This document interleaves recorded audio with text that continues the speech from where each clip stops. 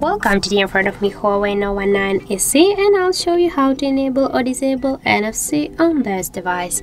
So first you should go into the settings application and then tap here to the more connections. Here you'll see the NFC section, tap here, and just to activate NFC you should click here once on the switcher, and just to turn off NFC again you should click once again on the NFC switcher, and that's how it looks. So also we got the second way how we can do that. Just first you should open the notification panel here, and now just you should find here the NFC icon. But if you have no here the icon, like in my case, you should click here on the right upper corner on the edit icon.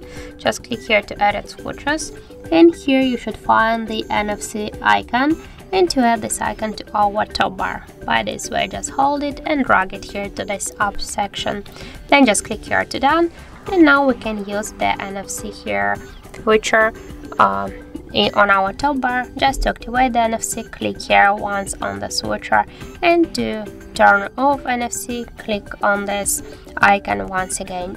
So that's it. Thank you for watching, and if you find this video helpful, don't forget to leave a like, comment, and to subscribe our channel.